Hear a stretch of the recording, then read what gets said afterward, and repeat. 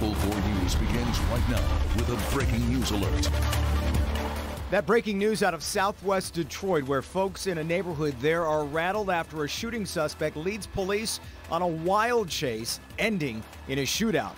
The SUV flying down Livernois and police cars chasing after him. I didn't know what was going on. It was scary. It was scary for me.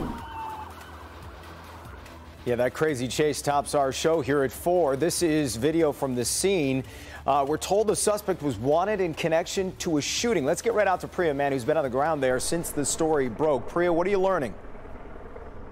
And Jason, that high-speed chase ended here at Fort and Springwell, and you can see a massive police presence still here. State police and Detroit police involved in this chase. As you mentioned, that driver is wanted in a non-fatal shooting that happened on Friday. Police were conducting surveillance on a home. They saw the driver and the passenger walk out of that home, get into their SUV. The second cops put on their sirens. Those two guys took off. Now, this high-speed chase started at Junction and Otis, and then the driver jumped onto southbound I-75, eventually getting off on Schaefer, driving the wrong way on a number of Detroit streets before getting back on northbound 75 and coming off on Springwells, where eventually he was boxed in by both state police and Detroit police. Let's take a look live at Sky 4 right now so you can get a bird's eye view of what we're talking about here. Now, scary moments here for police. While they were trying to get this driver out of the vehicle, he started using the SUV as a weapon, trying to hit officers with that vehicle. That's when 3 Detroit police and 1 state trooper did open fire. The 2 people inside were significantly injured. We have just learned that the passenger died and the driver is now in the hospital. No officers were injured, but you can only imagine for people who were working or driving or just being outside in the area when this happened, just how scary it was. Take a listen.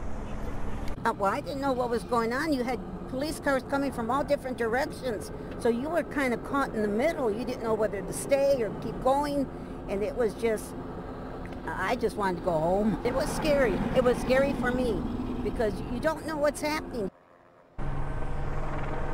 And very scary for police officers as well when that suspect tried using that SUV as a weapon. Now, this chase started at about 2:20 this afternoon, only lasted about 20 minutes. State police got involved when that driver went onto I-75. Now, again, that driver and that passenger were wanted in connection to a non-fatal shooting that happened on Friday. We've learned just moments ago that that passenger died. The driver is in the hospital. No officers were injured. And of course, an investigation has only just started. Reporting live from Southwest Detroit, I'm Priya Mann, Local 4.